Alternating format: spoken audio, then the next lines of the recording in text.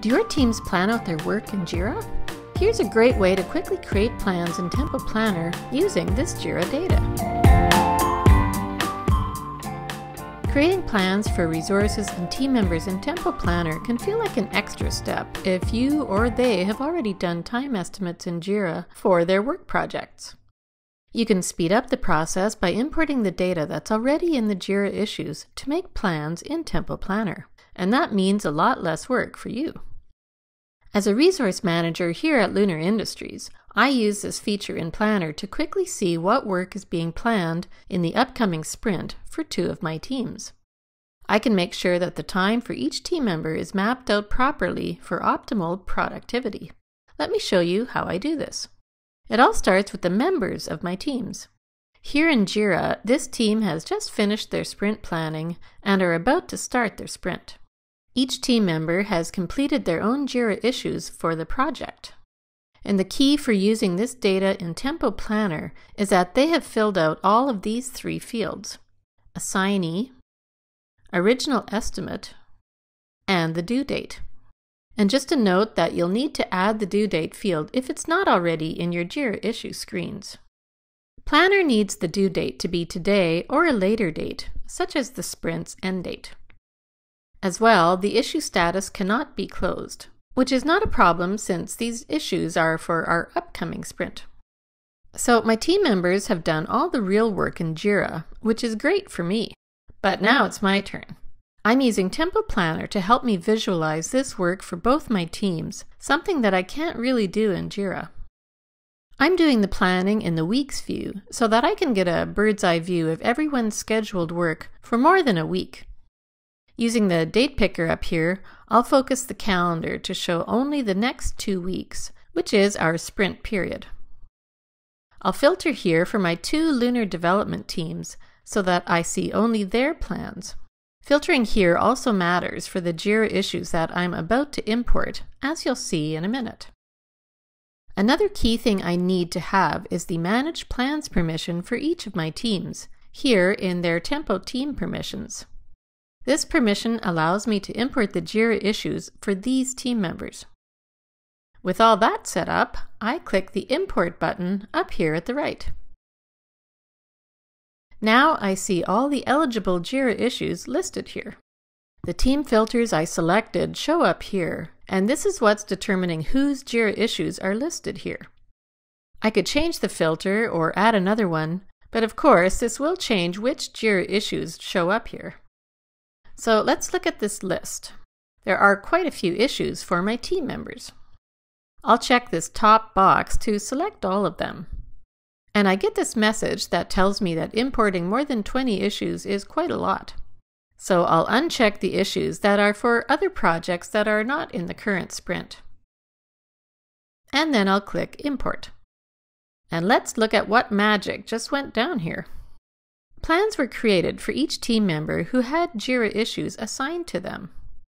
The import icon appears next to each team member's name, but that will disappear when I refresh this page.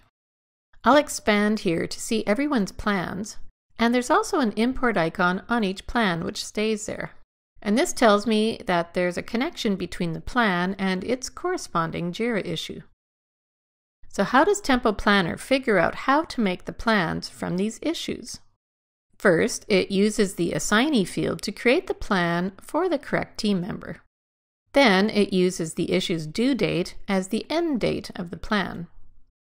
Working backwards from that, the time entered for the original estimate, in this case 32 hours, is divided over the working days. This calculation is determined by the team member's workload scheme, and in this case it's 8 hours a day for Beverly. You can find the workload schemes here in the settings. Amy has a different workload scheme because she's working part-time at only 4 hours per day. So her plan of 12 hours is spread over 3 days. Okay, so I've got all these plans here and I can clearly see an overview of everyone's workload, which is great. It looks like there are some changes I could make to balance out the work over the course of the sprint period. There are 2 ways in which I can edit these plans. I can make the changes directly in the Jira issues and then update the plans in Planner. or I can make the changes to the plans only in Planner. I'll start with editing the Jira issues and go back to Amy's plans. This one has 8 hours and is overlapping with the plan above it. So I'm going to edit this by clicking its Jira link over here.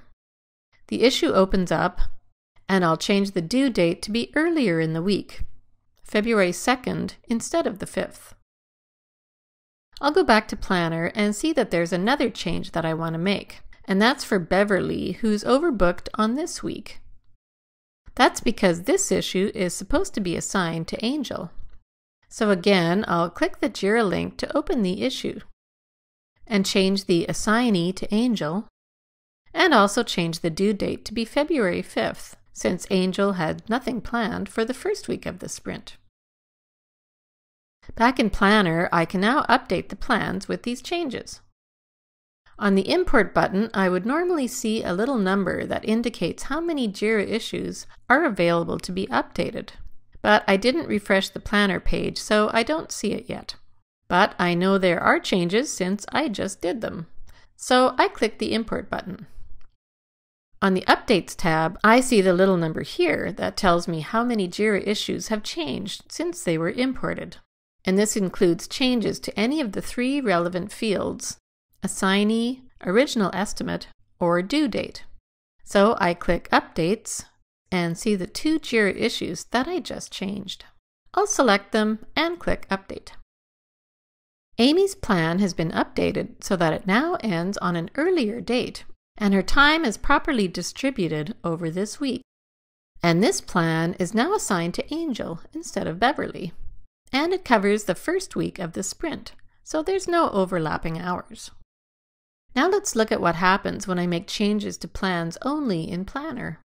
I'll go back to Beverly and see that there are overlapping plans with too many hours here on February 4th.